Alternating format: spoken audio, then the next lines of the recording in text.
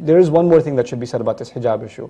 A lot of times, sisters get the feeling that this is a restriction on women, and how come men don't have the same thing, and it becomes like a equal rights type thing, a women's lib type issue.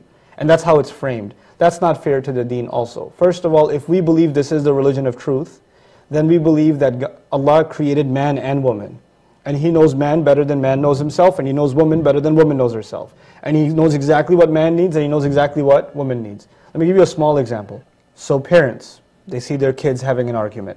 They take both kids and they give them a solution. You do this and you do that. And one of them says, oh, it's not fair, you always side with that one. The matter of fact is, maybe the parent does fear one over the other and prefer one over the other. Because that's a human being, in the end it's a parent.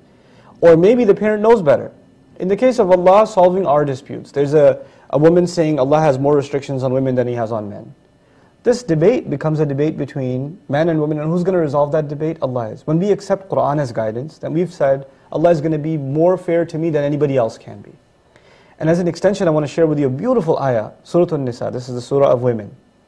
Allah says, وَلَا تَتَمَنَّوْا مَا فَضَّلَ اللَّهُ بِهِ بَعْضُكُمْ عَلَى بَعْضٍ. I'll translate it in English.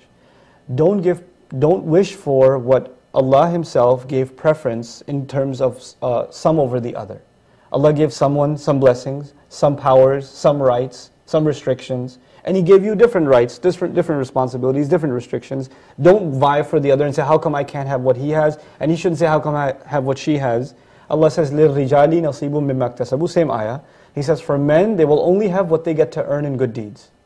That's in the end what they've earned for themselves. وَلِلنِّسَاءِ نَصِيبٌ مِّمَّا اكْتَسَبْنَا. And for women, all they get is what they've earned in terms of good deeds.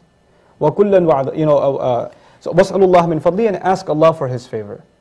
Don't vie for one another's things. This is not a competition between man and woman. This is a competition on who does more good deeds. Allah changes our mentality about this subject, So this is really a thinking, an intellectual transformation that a person has to go through. And until they go through that, they're not going to see the point in any of Allah's instructions. Whichever they don't want to follow, they can easily say it's outdated, it's not for our times, it's not fair. They can come up with a list of complaints.